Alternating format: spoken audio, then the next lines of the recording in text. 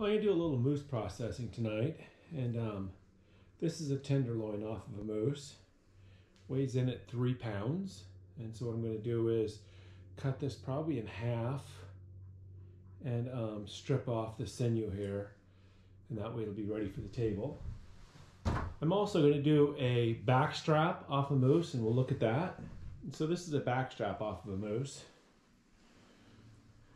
It weighs about 13 pounds. What I'm going to do with this tenderloin here is I want to strip this part off here, and so I'm going to put that piece straight down on the bottom. I want to get the knife underneath that sinew.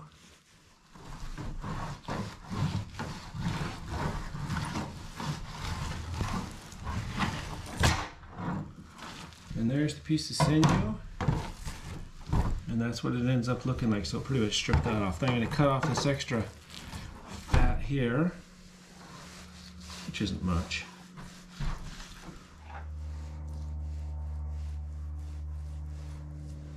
Now, I cut it about there, about there. This piece I'll end up making roast out of, which is like, this is the best roast ever. And then I'll package these two here up in vacuum packer bags.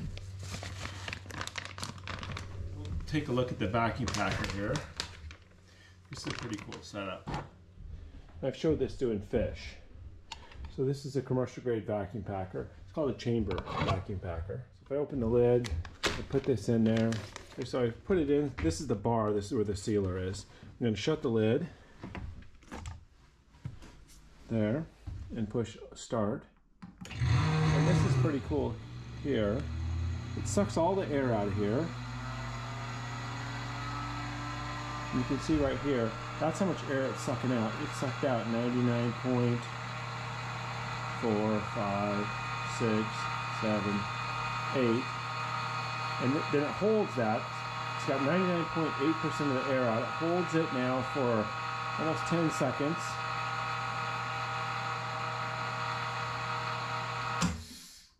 And then it seals it, and then it lets the air back in.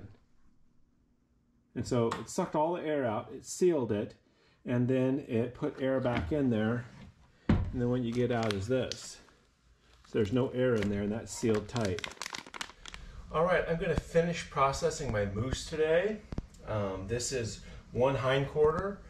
I just weighed it, and it weighed in at 113 pounds just for one hindquarter. Granted, there's 2 hindquarters on the moose. I've already done all of the neck meat, all of the front shoulders, which are all hamburger for me. I mean, I clean those up, skin them up, make them really nice, and we make all that into burger. I've done the back straps and the tenderloins, which I think you saw earlier. And then today I got 2 hindquarters left to do. And in this, there'll be some steaks, some roasts, and probably a third of it will turn into hamburger. So we end up eating a lot of hamburger. The first step I'm going to do is I'm going to take this entire thing, buy each piece of individual muscle off the bone, and then I'll just have a stack of muscles that I'll end up cutting up into steaks and roasts, and then some burger trim in there. And for this project, I'm going to use 2 different knives. One is called a boning knife, and the other is, I don't even know what they call this. I use it to skin fish with, but it works really good to flip things upside down and slide off the meat from the fat or from the outside piece. And so those are the 2 knives I'll be using. I'm gonna wear gloves today because this meat is super cold. I've had it outside in my trailer here, and it's been between 27 and about 42 degrees, so it's not quite freezing, but it's colder than the refrigerator, and it's that way all the way through. So the gloves will help keep my hands a little bit warm. And so I'm going to go ahead and strip all this meat off the bone. I'll run a time lapse on that so that you don't have to see all the details. It's going to take probably 30 minutes or so. So nobody wants to watch that for 30 minutes. So I'll make that go quick, and then we'll get to some cutting up stuff a little bit later on.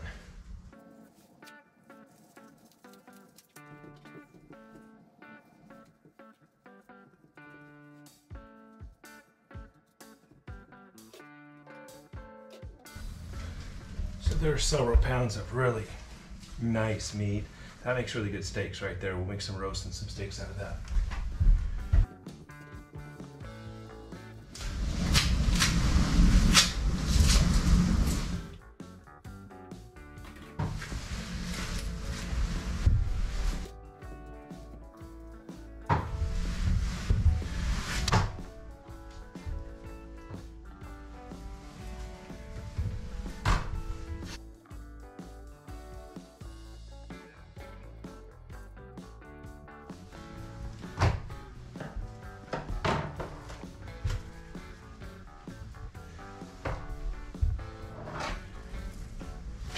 so this is a big muscle. It's just above the knee, and typically speaking, it's going to be pretty dry, but it makes really good roasts. It doesn't make very good steaks because it is pretty tough. But it's a, I don't know. It's over 10 pounds, probably less than 15.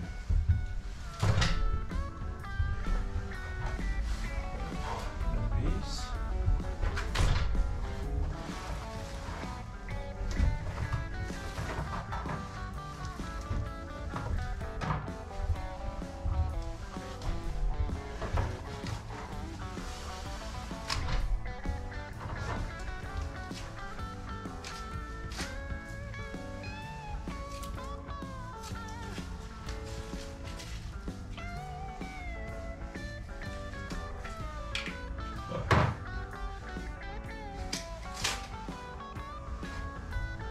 Did you notice I had my headlamp on the whole time?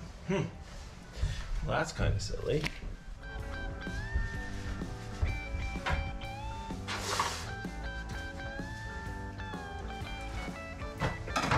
Alright, that pretty much does it.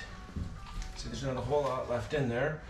We will boil this and make a broth out of it, and so any meat that's left on there, which is hardly any, will end up getting used in that, and it'll add flavor to it, so that'll be good.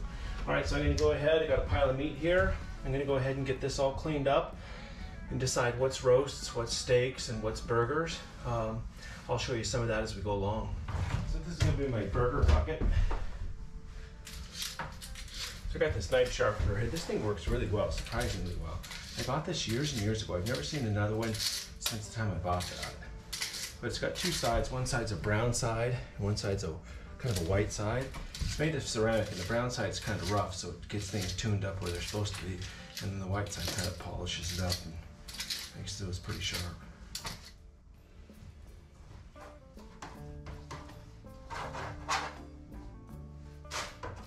We're gonna have moose stroganoff tonight, and I'm gonna use this piece of meat for that. This is a nice piece of meat out of the hindquarter. So first I'm going to cut it into small strips.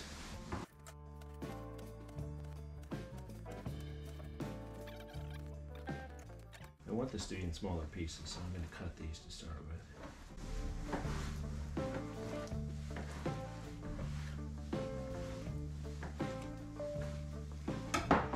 Okay, that's a lot of meat, but it's going to be great. So we'll look at that process in a little bit here, but it'll be nice while I'm cutting the rest of this up. I'll be making dinner at the same time, so it'll be easy.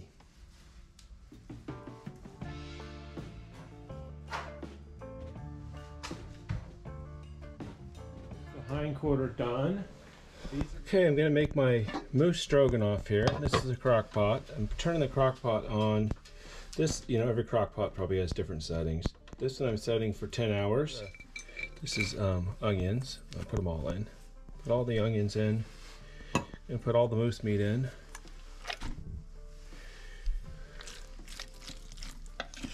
I'm gonna stir this up just a little bit. I'm gonna put some mushrooms in there. And once it heats up and starts going, it'll be easier to stir this. I'm gonna put 2 cans of cream of mushroom soup in here. 1 stick of butter. Moose meat is super lean, and so this stick of butter isn't gonna make things crazy. And then I'm gonna add a little bit of pepper and a little bit of salt to this.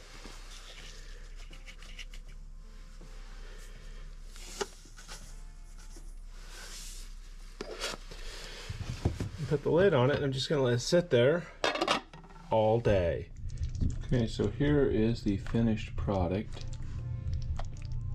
I'm going to put that over noodles and see what it's like.